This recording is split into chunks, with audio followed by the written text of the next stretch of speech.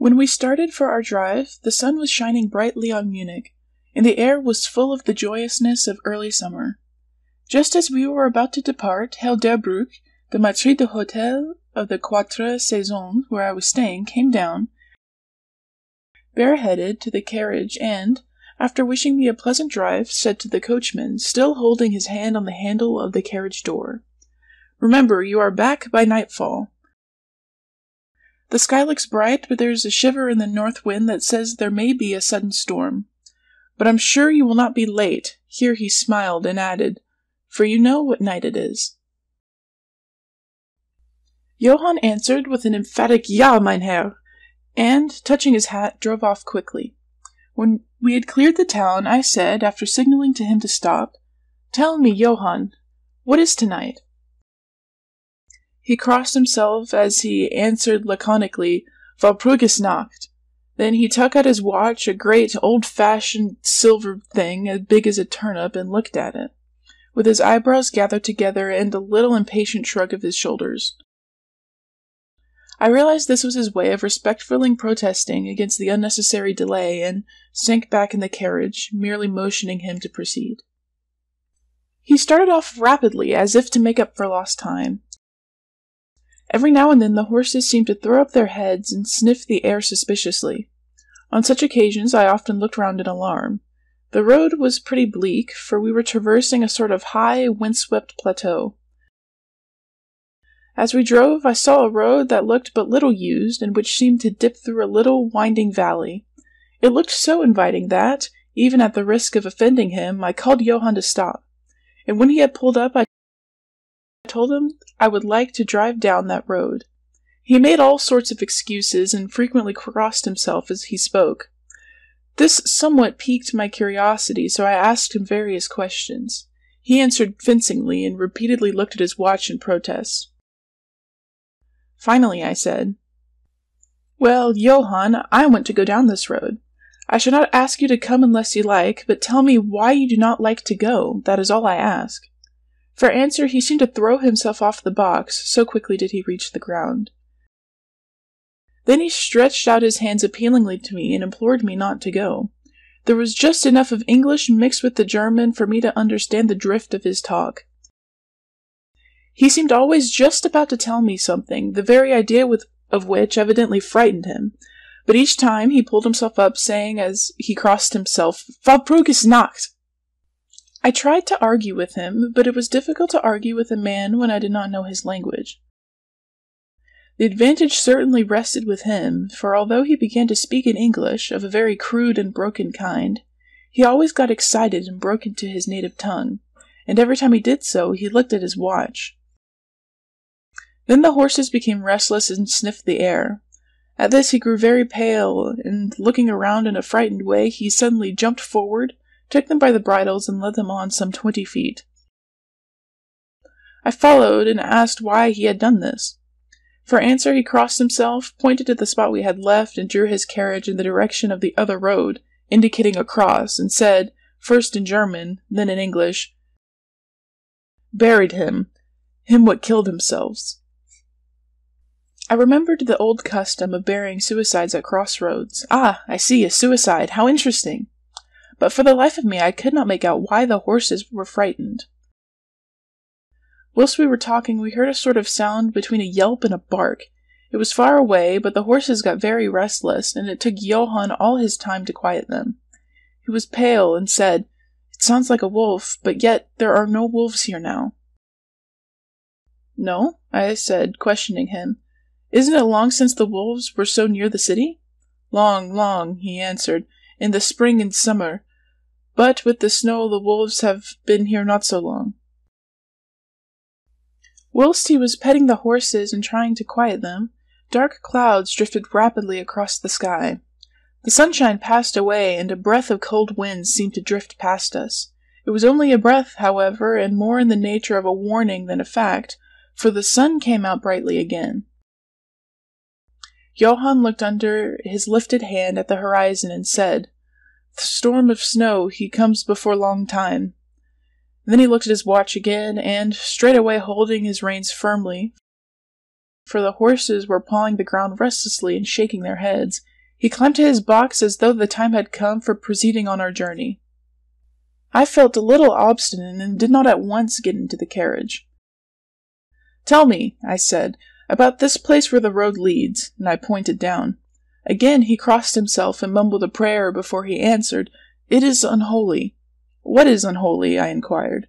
Here he crossed himself. "Those who were left fled away to other places, where the living lived and the dead were dead and not something." It seemed as if his imagination had got hold of him, and he ended in a perfect paroxysm of fear, white-faced, perspiring, trembling, and looking around him, as if expecting that some dreadful presence would manifest itself there in the bright sunshine on the open plain. Finally, in an agony of desperation, he cried, "Walpurgis Nacht!" and pointed to the carriage for me to get in. All my English blood rose at this, and standing back, I said, "You are afraid, Johann, you are afraid." I took from the seat my oak walking stick, which I always carry on my holiday excursions, and closed the door, pointing back to Munich, and said, "Go home, Johann. Walpurgis Nacht doesn't concern Englishmen." The horses were now more restive than ever, and Johann was trying to hold them in, while excitedly imploring me to not do anything foolish.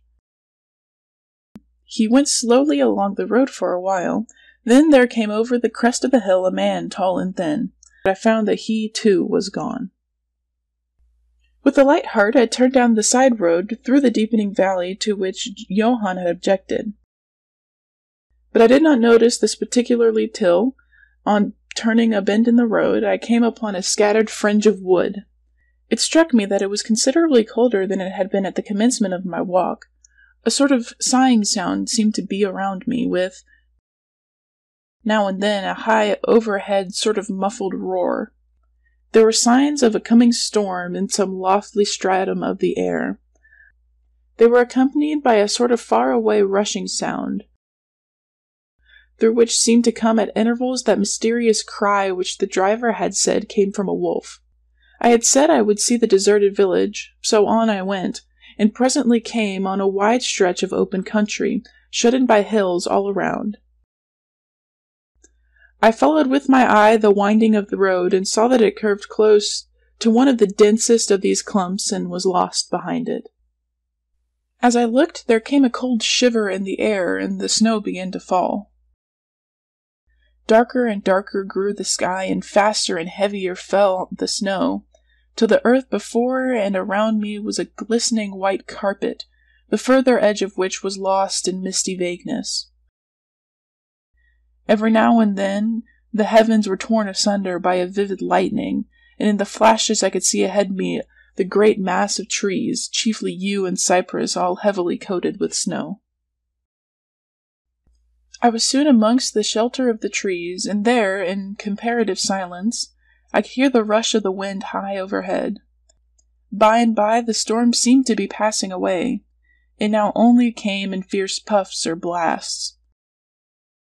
At such moments the weird sound of the wolf appeared to be echoed by many similar sounds around me.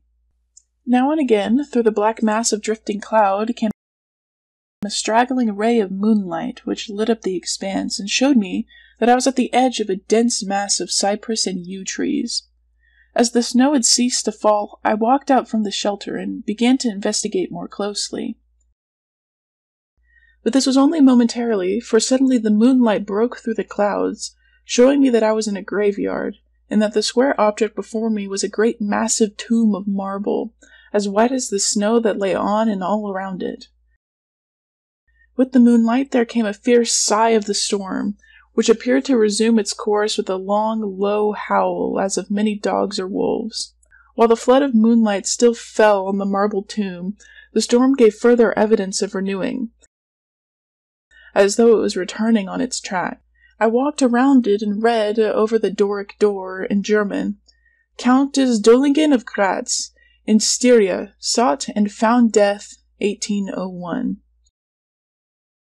On the top of the tomb, seemingly driven through the solid marble, for the structure was composed of a few vast blocks of the stone, was a great iron spike or stake. On going to the back I saw engraven in great Russian letters, The dead travel fast. There was something so weird and uncanny about the whole thing that it gave me a turn and made me feel quite faint. Here a thought struck me, which came under almost mysterious circumstances and with a terrible shock. This was Walpurgis Night. Walpurgis Night, when, according to the belief of millions of people, the devil was abroad, when the graves were opened and the dead came forth and walked. This is where the suicide lay, and this was the place where I was alone, unmanned, shivering with cold in a shroud of sorrow, with a wild storm gathering again upon me. And this time the storm bore on its icy wings not snow, but great hailstones, which drove with such violence that they might have come from the thongs of Balearic slingers. Hailstones that beat down leaf and branch and made the shelter of the cypresses of no more avail than though their stems were standing corn. The shelter of even a tomb was welcome in that pitiless tempest. Now I was about to enter it, when there came a flash of forked lightning that lit up the whole expanse of the heavens. Just then there came another blinding flash, which seemed to strike the iron stake that surmounted the tomb and to bore through the earth, blasting and crumbling the marble as in a burst of flame. The last thing I heard was this mingling of dreadful sound, as again I was seized in the giant grasp and dragged away, while the hailstones beat on me, and the air seemed reverberant with the howling of wolves. The last sight that I remembered was a vague, white, moving mass, as if all the graves around me had sent out the phantoms of their sheeted dead, and that they were closing in on me through the white cloudiness of the driving hail. Gradually there came a sort of vague beginning of consciousness. Then a sense of weariness that was dreadful, for some heavy weight on my chest made it difficult for me to breathe. This period of semi-lethargy seemed to remain a long time, and as it faded away I must have slept or swooned. Then came a sort of loathing, like the first stage of seasickness, and a wild desire to be free from something, I knew not what. A vast stillness enveloped me, as though all the world were asleep or dead, only broken by the low panting of some animal close to me. The reply rang out hurriedly, "No, no, come away, quick, quick!" The answer came variously and all indefinitely, as though the men were moved by some common impulse to speak, yet were restrained by some common fear from giving their thoughts. "Indeed," gibbered one whose wits had plainly given out for the moment. "A wolf! And yet not a wolf," another put in shudderingly. "No use trying for him without the sacred bullet," a third remarked in a more ordinary manner. "Serve us right for coming out on this night. See, comrades, the wolf has been lying on him and keeping his blood warm." The officer looked at my throat and replied, "He is all right, the skin is not pierced." The young officer answered calmly, "I said a dog." "Dog," there came the calm voice of the young officer. "A dog," I said. Here we came across a stray carriage, into which I was lifted, and it was driven off to the Croix Saison, the young officer accompanying me, whilst a trooper followed with his horse, and the others rode off to their barracks. When we arrived, Herr Delbrück rushed so quickly down the steps to meet me that it was apparent that he had been watching within.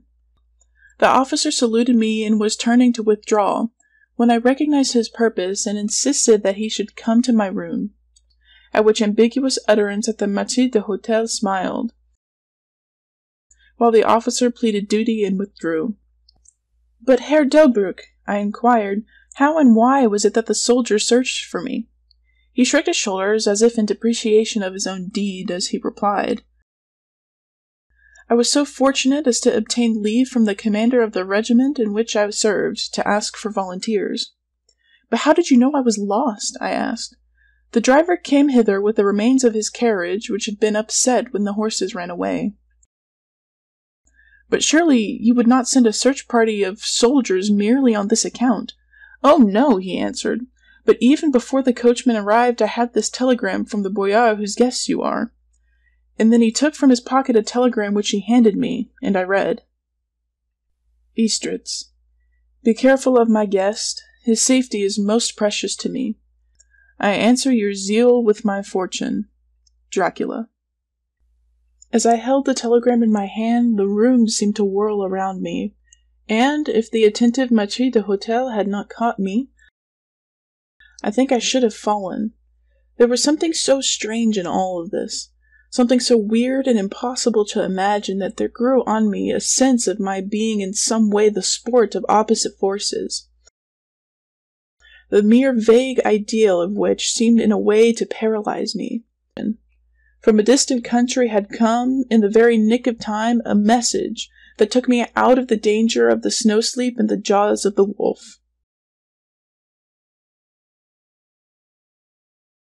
Thank you for watching this video. Please like, share and subscribe to the channel to see the latest videos. Thank you.